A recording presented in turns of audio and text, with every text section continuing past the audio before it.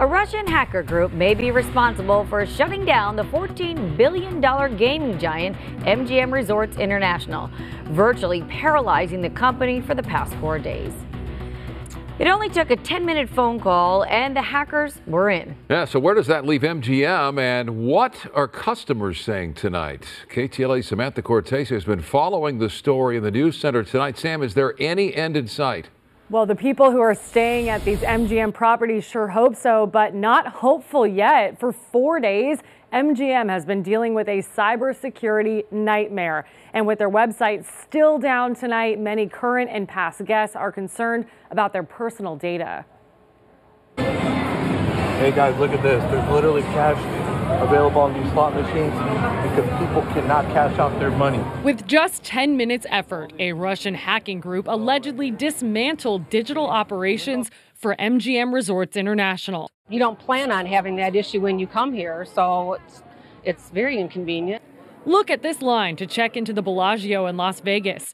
Cash only, no online bookings, no keyless entry into some hotel rooms, downed slot machines, and dysfunctional ATMs. Shutting systems down to mitigate the risk of further infection and further worsening the incident is something relatively standard. And when they're sort of disrupted at the level they are right now, they're losing potentially millions of dollars an hour. Expensive for MGM and inconvenient for guests who now have an uneasy feeling about who has their information. You don't know what you're dealing with, right? You don't know how much is compromised and how much is not compromised. Right, our credit cards all over the place here. So, yeah, it's definitely a concern. Be very careful and not use our cards or anything like that. So how did ransom group Black Cat do it? Reputable malware resource VX Underground says the hackers used social engineering tactics, finding a name of an employee on LinkedIn and calling the help desk for information. That's simple. No apologies from MGM. There's no apologies from Bellagio. This statement remains on MGM's website with an apology and limited information, saying if you have reservations between now and Sunday, you can cancel or rebook for free.